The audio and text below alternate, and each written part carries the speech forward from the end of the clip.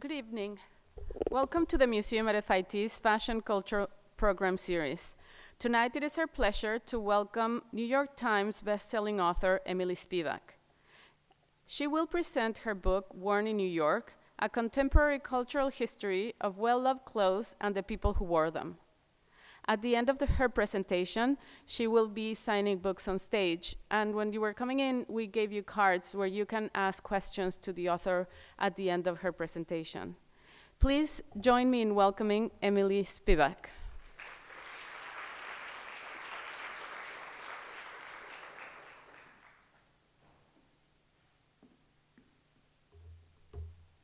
Hi, everyone.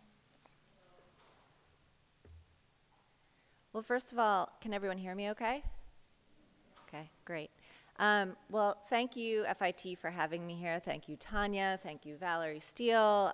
Thank you, Colleen and Faith, for having me, and I'm glad to be here. So we'll start with the first slide. All right, so back in about 2007, I was on eBay looking for vintage high heel shoes because at the time I was into vintage high heel shoes. And I came across this listing, and it was for this 1960s Playboy bunny costume. And it was in pristine shape. It had the original puffball tail, it had the stockings, it had the ears. But what was really striking to me is it also came with the ID card for the woman who wore it. And you can actually see it's pretty small up there because these are the images that were from eBay. And it's a black and white photo, her street clothes. And there was something that was really kind of stuck with me, the fact that, you sort of see this costume, but then you actually saw the person behind it. And it made me realize that eBay could be a place to not only, transactionally sell things that you want to get rid of, but it could also be a place to uncover stories if you looked hard enough. People weren't only selling things, but they were selling something far more intangible in the, in the form of memories, in the form of stories, in the form of experiences. So I started collecting these stories, let's see. Just trying to go to the next slide.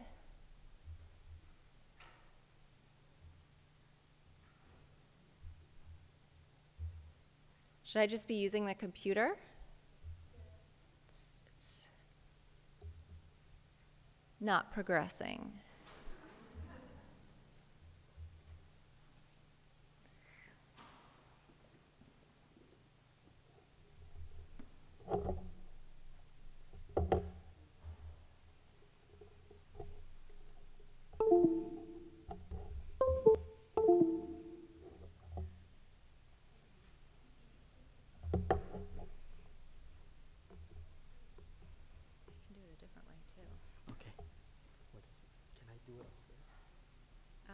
Well, I need to see what the next slide is. Oh, okay. Sorry about that. No, it's okay. Something got stuck. No, we can use it. Use that? Okay.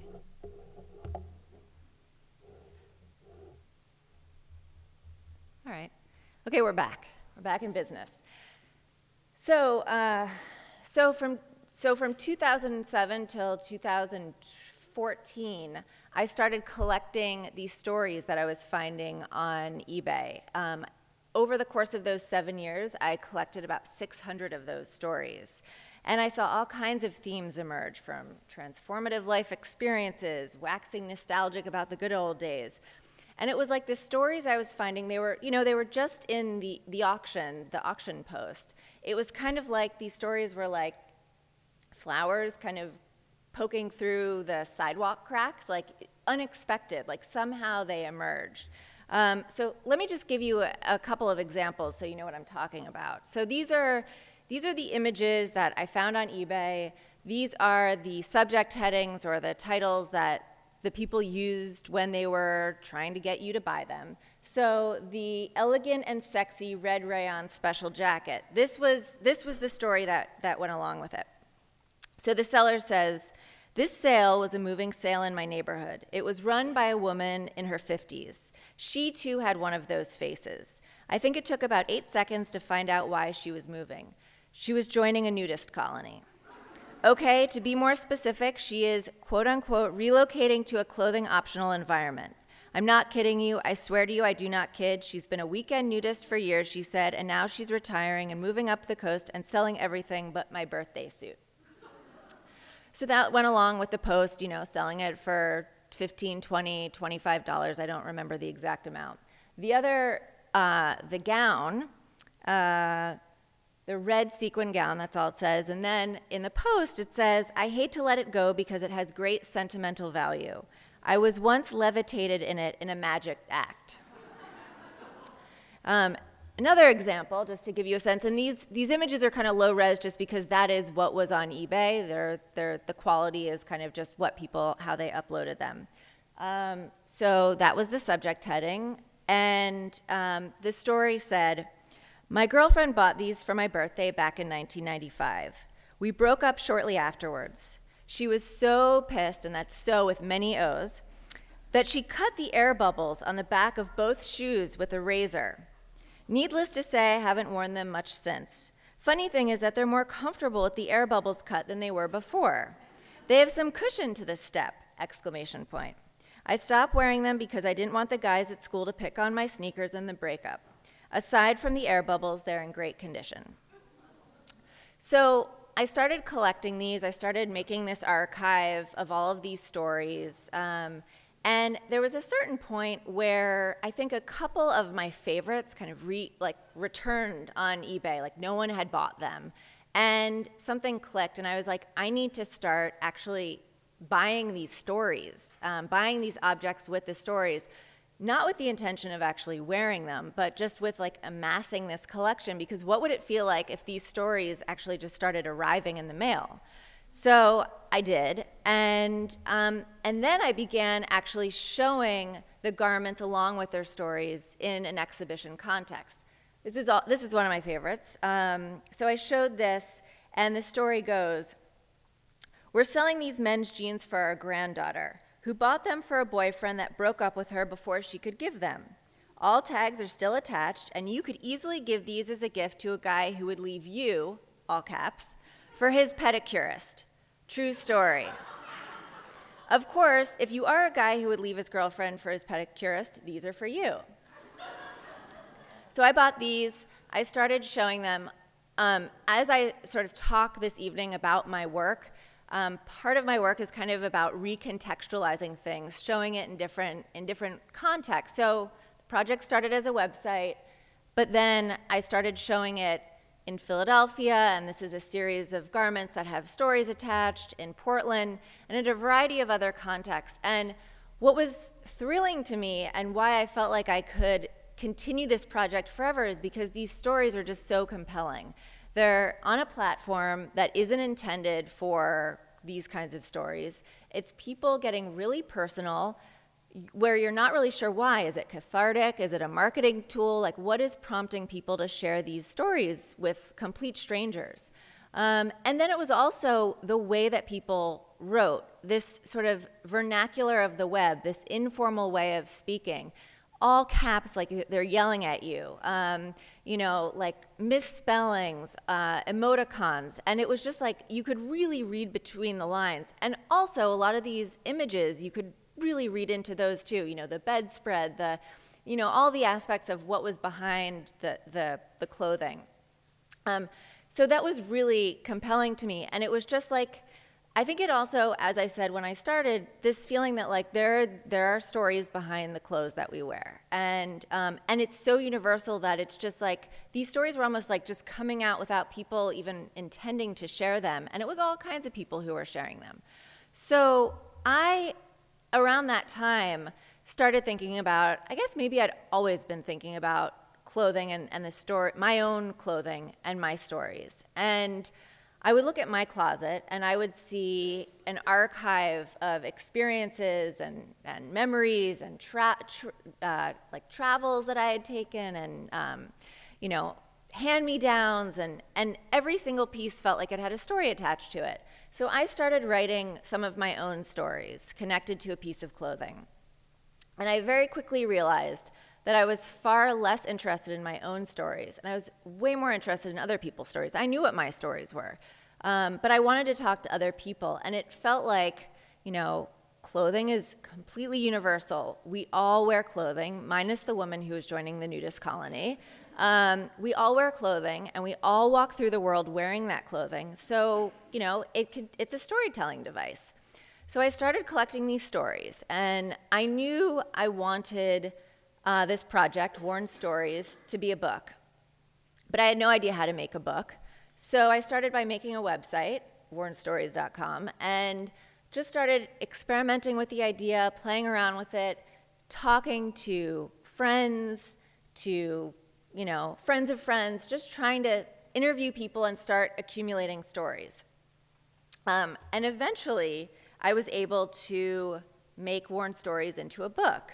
And, you know, one of the things about this that I realized as I was collecting the stories for sentimental value and then started doing it for Worn Stories is that I was also trying to get these stories before they disappeared, before the person disappeared, before the post disappeared, before the person threw the clothing into the, you know, the Goodwill bag, and that you'd find it and have no idea what the story was attached to it. So I started collecting these stories. Let me give you a few examples. So this is a documentary filmmaker, Jeff Zimbalist, and this is a garment that he wore when he was kidnapped in India as part of a jewelry scam.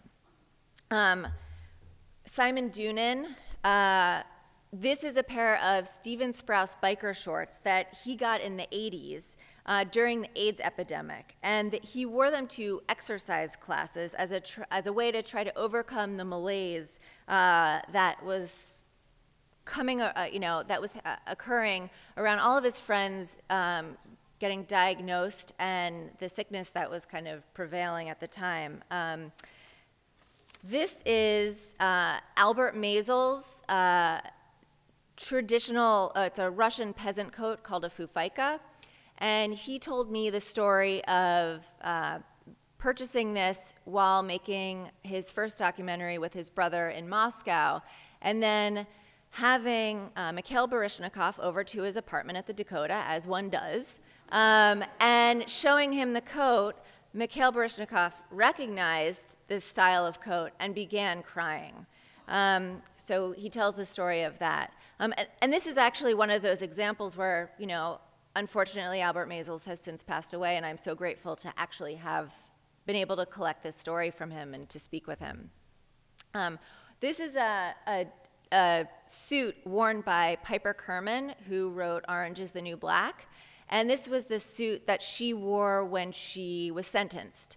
And she talks about what that experience was like in choosing the outfit that she was going to wear to court and what it was like when she was sentenced. So, you know, what was so satisfying about this is when I reached out to people and asked them if they would be interested in participating, sitting down with me to be interviewed, the stories that people decided to share with me, you know, a common theme was that they didn't buy the garment thinking that something was going to happen to them, that they were going to, I don't know, be kidnapped in India or make Mikhail Baryshnikov cry or something like that.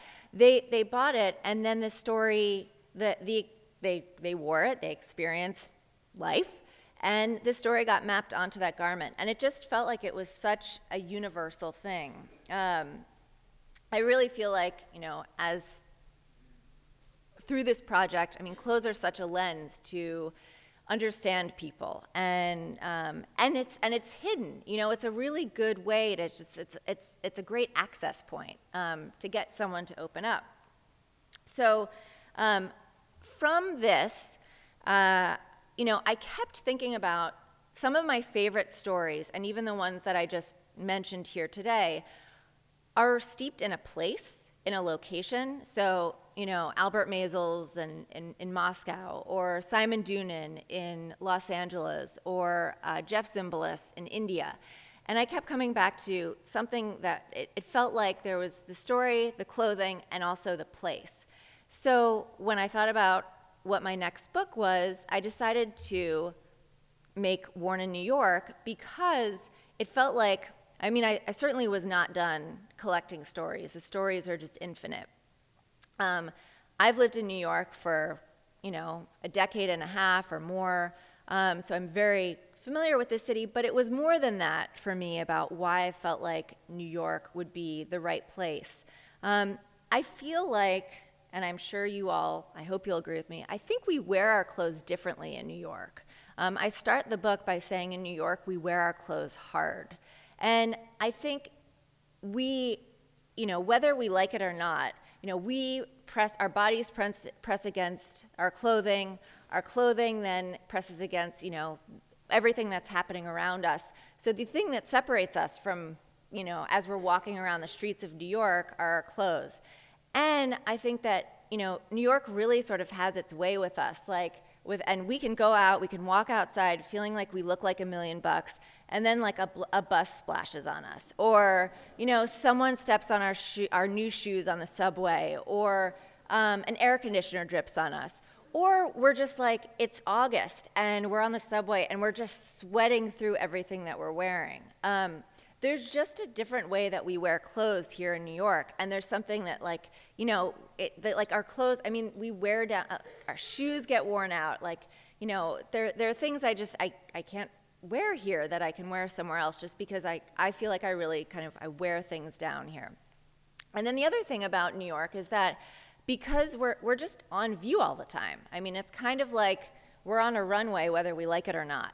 And, you know, whether you're in the bodega or you're in Central Park, you're just kind of, people are looking at you, you're looking at people. And so there's just this very different experience about walking outside in New York and wearing your clothes.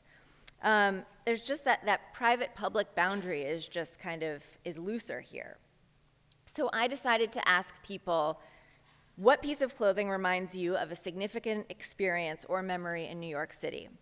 And I collected 68 stories for this book, and anyone from, you know, people you would know, like Fab Five Freddy, or Ad Rock from the Beastie Boys, or Lena Dunham, to people you might not know but who are just kind of incredible people, like the first female firefighter for the FDNY, or an astronaut. So, you know, and I collected all kinds of stories. So this one is, this image is from Aubrey Plaza, the actress. And this is the uniform that she wore as an NBC page. She stole it from 30 Rock after she got fired from the job, and then wore it on the first season of 30 Rock after she was cast to be in it. So it goes from that to this pair of boots, which was worn by a man named Ben Bostic, who took his first trip ever to New York City, and on the flight back, he happened to be on the flight that Sully Sullenberger was flying that then landed in the Hudson.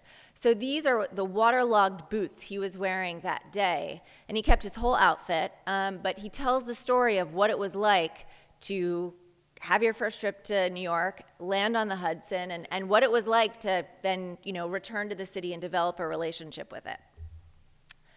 This is a pair of underwear from a singer named Mira Zeitlin. She moved to the city I think when she turned 40, and she wanted to get to know the city, feel comfortable, and she decided to train for the New York City Marathon. And as she was training, she was running around Prospect Park, and she suddenly felt like a huge impact and realized that she'd been bitten by a dog. And I can go into all the details but I won't, because you can read it in the book, but she always kept the underwear, and they have it's hard to see from this image up here, but they have a big tear in the behind where the dog bit her.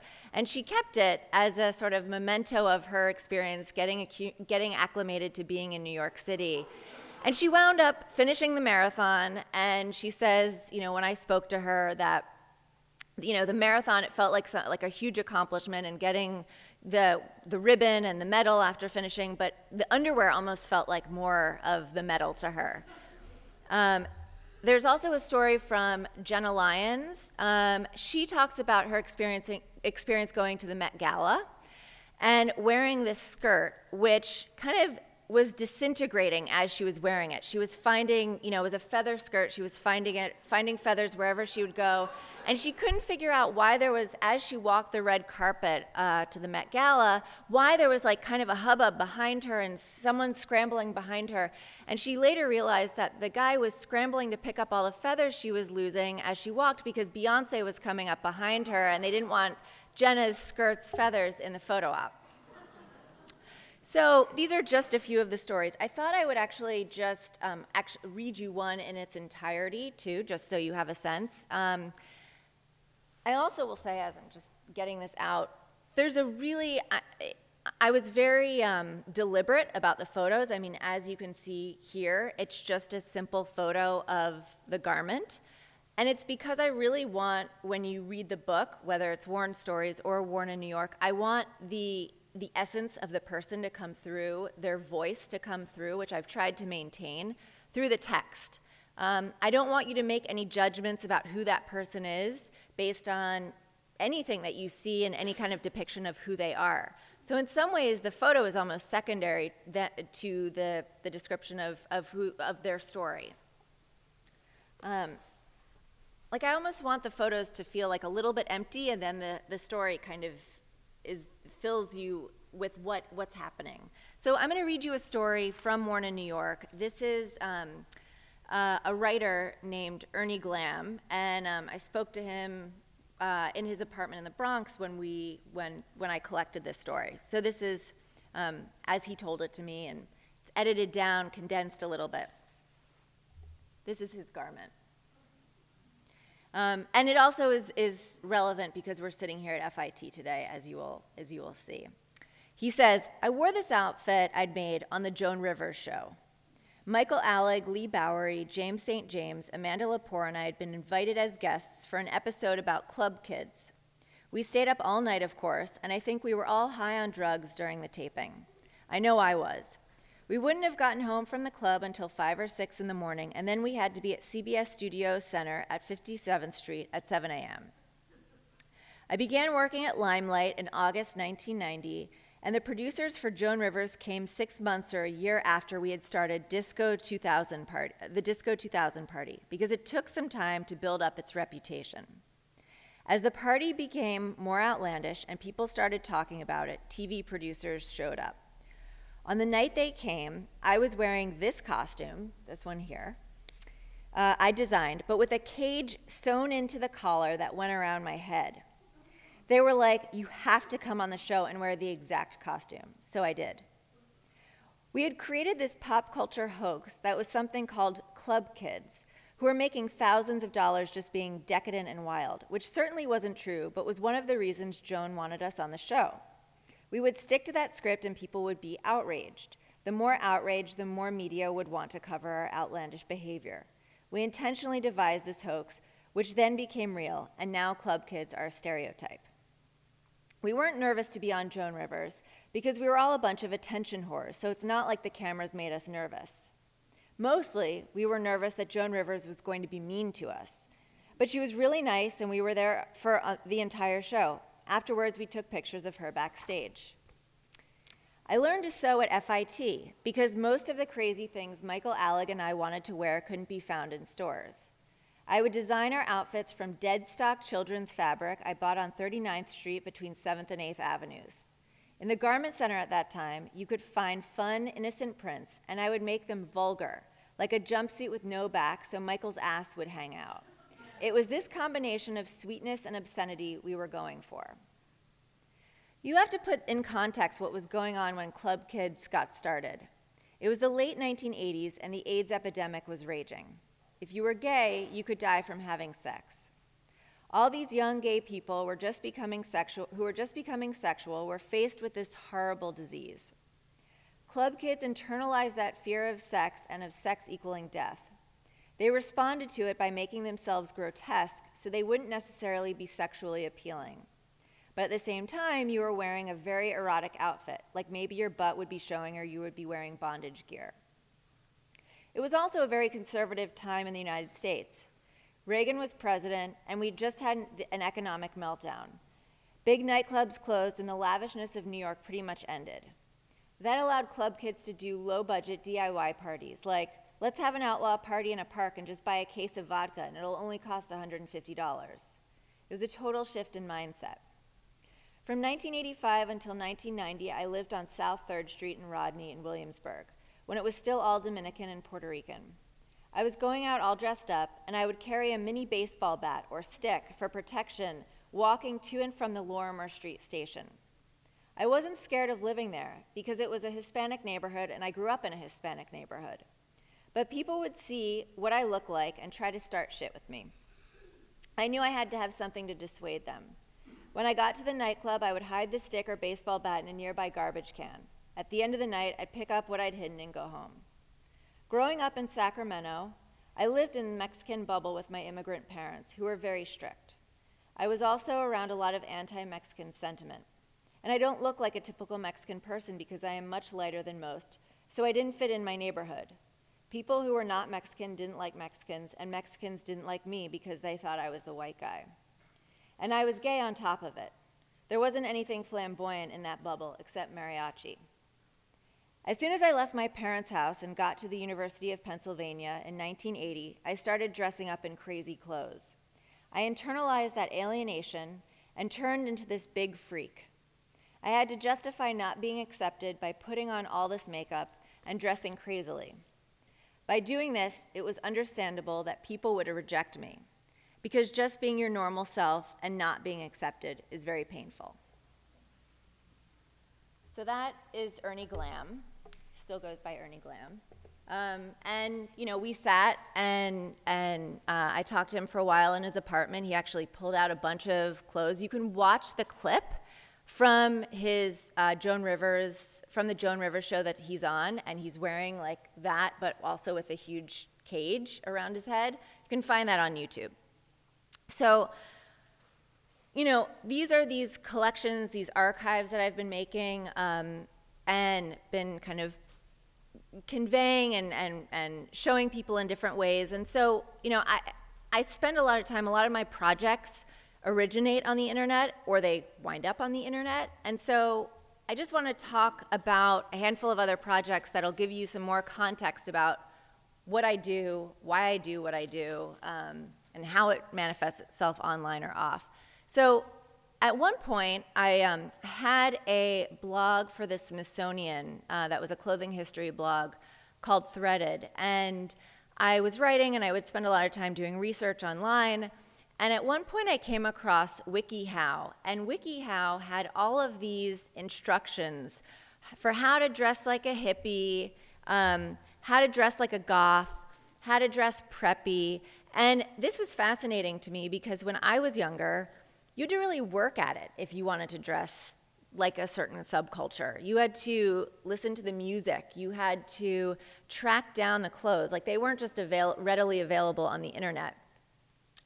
But I thought that this was fascinating, and I kept searching, and I was collecting all of these how to dress likes. So I actually wound up making this project called How to Dress Like, where I scraped WikiHow for every single how to dress like, you know, how to dress like Drake, how to dress like Rihanna, but also how to dress, how to dress like a hippie if you go to a Catholic school, like very specific things. And, you know, I on the one hand, I was like, well, what does this say about, you know, identity and dress and subculture if all you need to do is go online and follow these like very kind of simplified step-by-step instructions on how to take on an identity, a personality. But on the other hand, I actually kind of like that there was this community out there that was like, hey, we'll help you. You want to dress like a princess? Like, here are the steps. You know, you want to dress like Drake? Here are the steps. We'll help you. So, but it stuck with me, this idea of how to dress like. And so I was asked by this, this art publication called Dis to do a project, and I decided to take this obsession that I was having with how to dress like and WikiHow in a different direction. If there was, it would be one thing if you could dress like something concrete, but what if you were trying to dress like a personality type? So I looked at Myers-Briggs personality types. I'd been thinking a lot about Myers-Briggs, and I looked at the Myers-Briggs website, and you know, there are, I think, 16 different personality types, and I chose the 2 most popular and the 2 least popular personality types. And they had descriptions on the website for what they were like, what kind of characteristics those kinds of people had.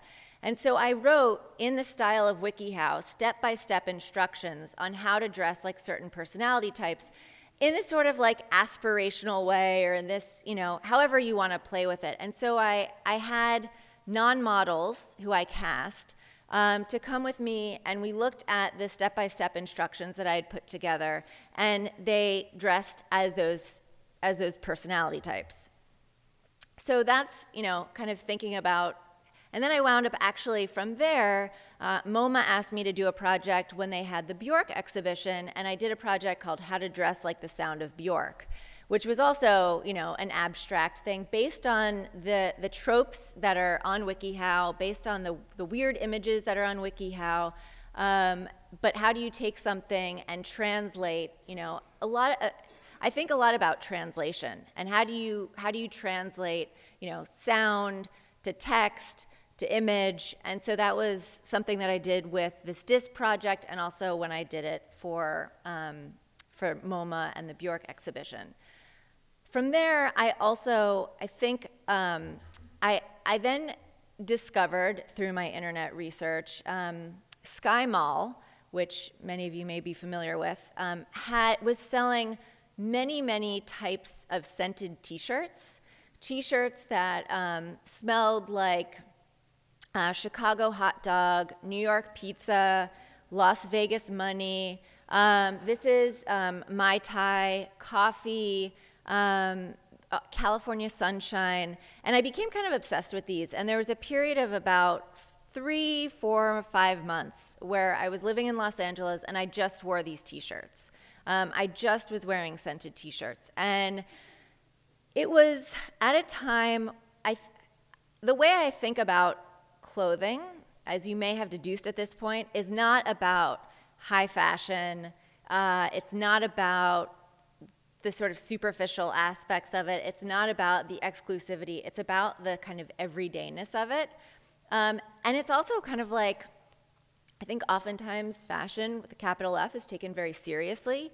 So I was just like, kind of wanted to just have fun with it and see what it would be like, instead of, you know, walking around with like some designer something on, to walk around smelling like a hot dog, you know, a t-shirt that smelled like a hot dog, or a pizza, or whatever Las Vegas money is supposed to smell like.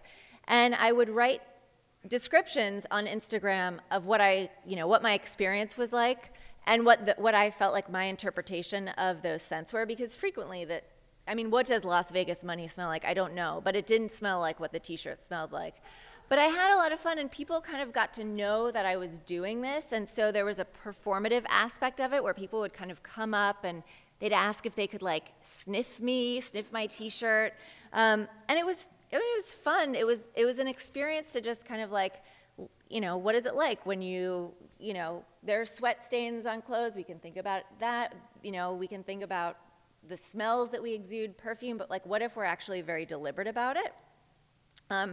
And for me, it was an exercise in translation. Could I describe what that scent was and what that experience was like wearing that scent, that t-shirt, and then put it on Instagram?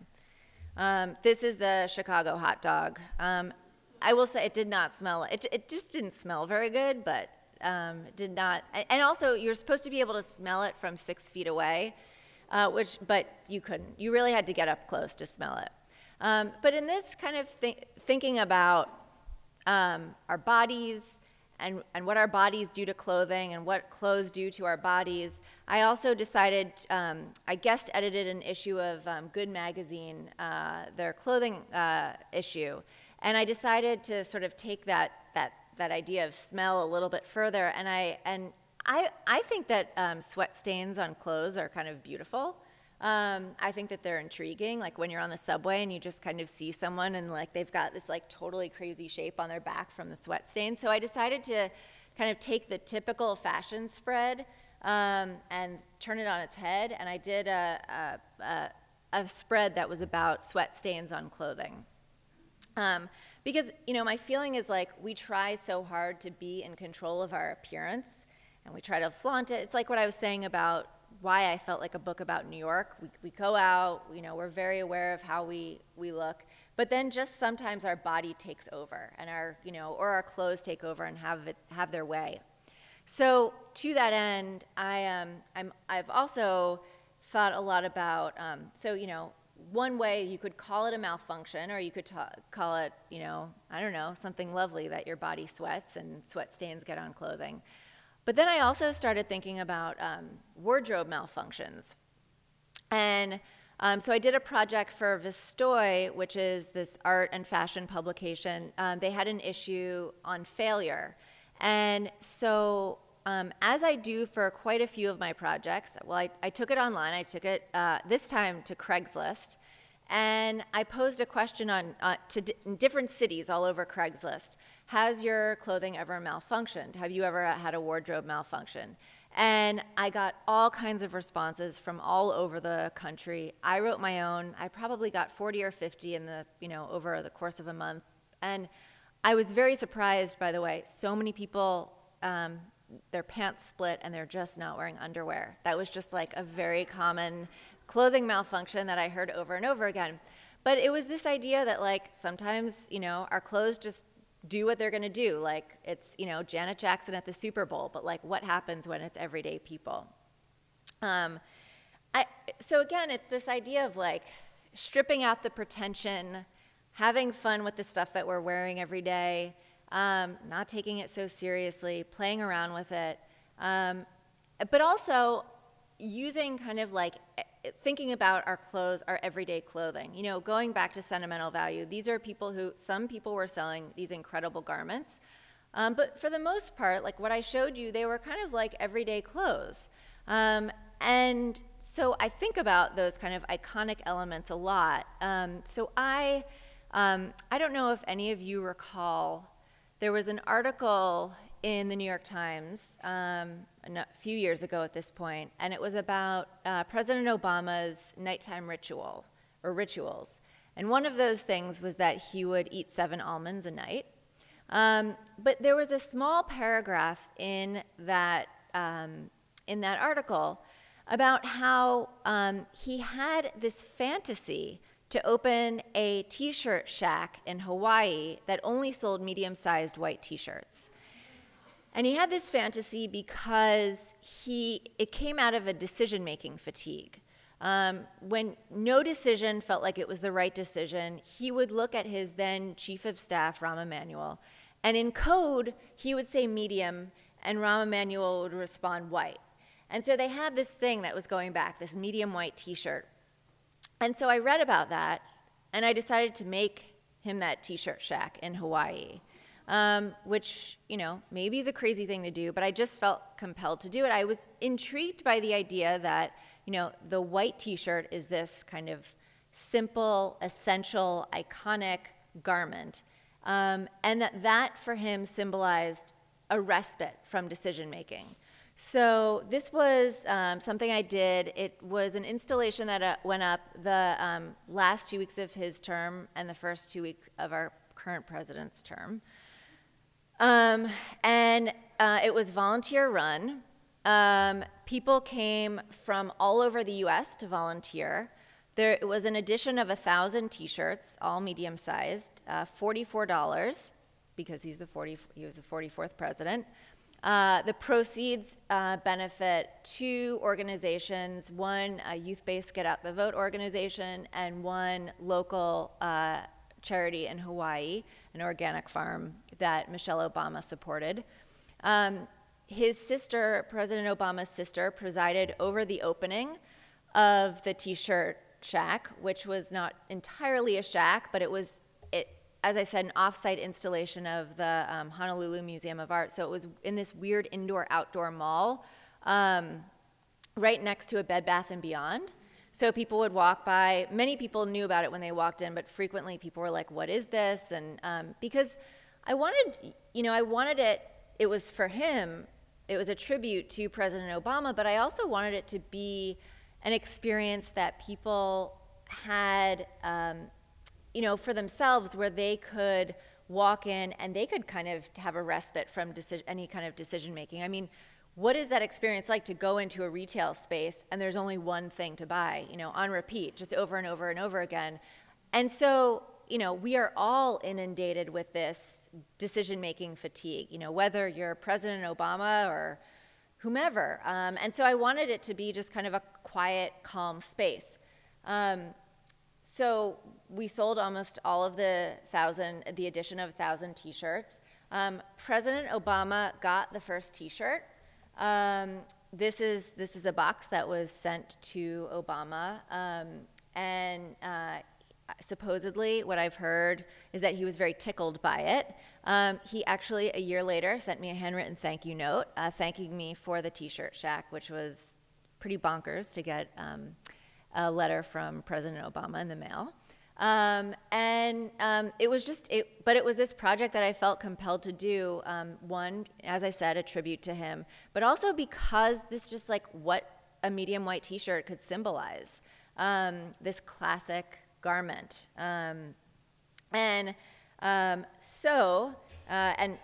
also just say, here's Obama. Thank you.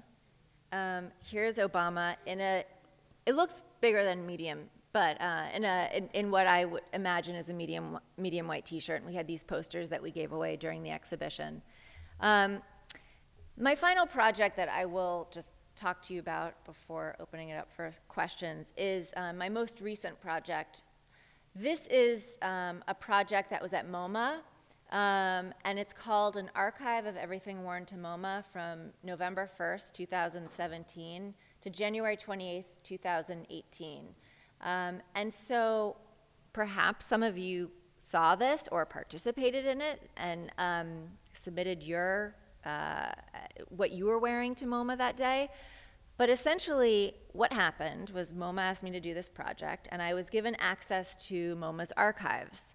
And I spent a lot of time in the archives, and there were these incredible photos of exhibitions from the past, but what I couldn't find were any kinds of photos, any documentation of people who had come to MoMA, what they looked like, what visitors looked like. And there just wasn't anything. I think I may have stumped the archivist there. And I started talking to different people who worked at MoMA or who had worked at MoMA, and there's this one woman who worked at MoMA for 30 years, and she told me, she would sit at the front desk, and she told me how Andy Warhol would just come into the entrance and just stand there and observe and watch people. And there was a part of me that really wished that he had documented that, and because I felt like there was a lot that we could learn from that. So I decided to do it myself, but in a way that was democratically generated, crowdsourced, where you could walk into MoMA and you would see these signs, like the one that's here. This is in one of the floors of the women's bathroom. You could find these prompts in elevators, on the volunteer desks, asking you to submit, to write up via text message what you were wearing that day. And over the course of the few months that this project happened, we got about 5,000 responses, which was incredible. And but what I really wanted to do with this project, and to kind of come full circle back to sentimental value, I was curious what would happen if I gave people a prompt and I had them text something, because I think that the way we communicate via text message is very informal. It's very casual. It's not like someone going up and formally interviewing you. And the responses I got were fantastic. I'm going to show you just a brief clip of this. It was projected on the third floor. And let me see if I can get this to start. So this is what it looked like, and you can see that people wrote little bits. They wrote things that were very conversational in nature, but I'll let you read them for a minute.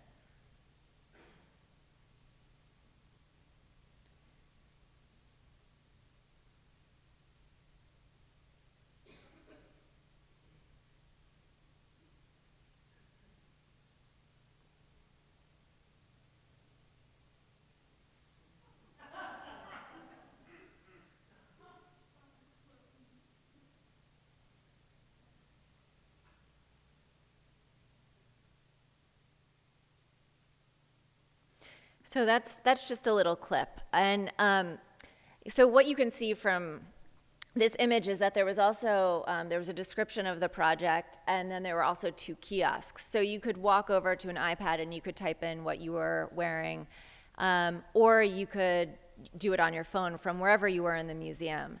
All of these submissions also wound up on a site that MoMA hosted called everythingworn.moma.org, which you can all check out and see all of these.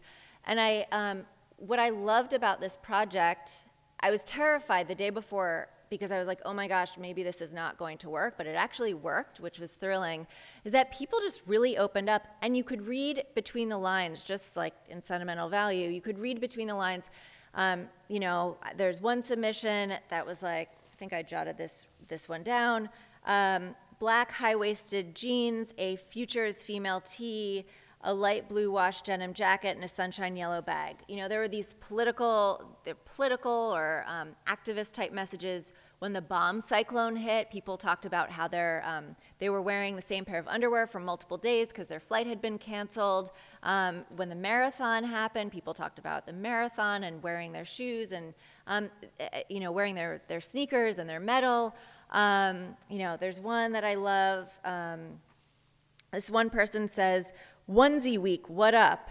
Today we're doing the sleeveless jumpsuit in a beige rayon I love, all crinkly with floral embroidery in the same beige, top with a yellow scarf because I forgot this bra peeks through the neckline, whoops. Also black work shoes because I hurt my foot again." So there's just like this, like there's this conversational element, and it's just this democratically generated way of gathering who we are at this moment in time. And so this project then became a limited edition book that was given over to MoMA's archives. So now it has become part of MoMA's archives. So that gap that I saw hopefully will be filled, and someone can come back years from now and find out what we were like, and you know, what memes we were into, what brands we were into, what was politically relevant to us through these text messages.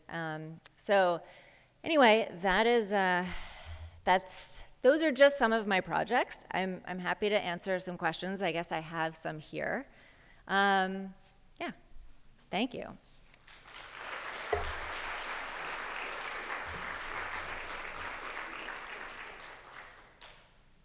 Okay, so one question I have here is, how did you go about getting the people in Worn Stories to share their stories? So the stories, and I think I forgot to mention this, the stories came, you know, they were friends of mine, friends of friends, people who I admired, and with all of these projects, with both books, people from Craigslist. So I would post on Craigslist, and I would ask people to share their stories, to share, you know, a little bit of their story with me, and then I would decide if I wanted to pursue it and interview them. People were just willing to open up. I mean, I'm not sure from this person's question if they're asking specifically, you know, how I gathered the stories, but, you know, I would find the person, I would reach out to them. It was a pretty simple request. I would speak to them and gather the story and transcribe it and edit it down. And specifically for Worn in New York, I knew that there was just no way that I could paint a comprehensive picture of the city, but I wanted to be as diverse as I could in terms of geographics, professions, backgrounds, as much as I could to just kind of at least represent parts of the city. So I hope that answers that question. What subcultures do I see rising in New York? I mean, I think that this is a kind of an incredible moment. I think that kind of anything goes right now. And so I don't know if I have a specific answer to that, but I just feel like there's an openness. Thankfully, we live in a city where there's, you know, where anything goes and where people are, I think, for the most part, pretty accepting. At least that's my experience. So that may not be the best answer that, you know, what the person was hoping for, but I think that that's also why this book, Why Worn in New York, could be so successful, because it is, you know, absolutely not homogenous here, and you know, you can get a little bit of everyone. You can go and talk to someone who owns a bodega in the Bronx, and then you can also, you know, go talk to Jenna Wortham about what she, to Jenna Lyons about what she wore to the Met Gala. What is my next project? I have a variety of projects I'm working on. I mean, one thing that's ongoing is I have a column for the New York Times that's called The Story of a Thing. So from this experience, from all of these experiences, and from, you know, how well worn stories in Worn in New York were received, the New York Times got in touch and asked me if I wanted to do a column kind of similar. And so for the past couple of years, every month I interview someone, a cultural figure, about an object in their domestic space that has some significance to them that you may not expect, that's unexpected. And so it usually runs, it's online, and then it runs in the style section on Sundays. And so that's an ongoing project. I think that's everything here. So, yeah. Sure. Yeah.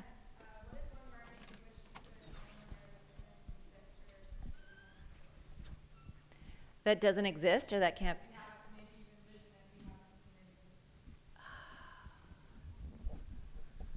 I'm kind of stumped. I can tell you about a garment that I was very excited to learn existed.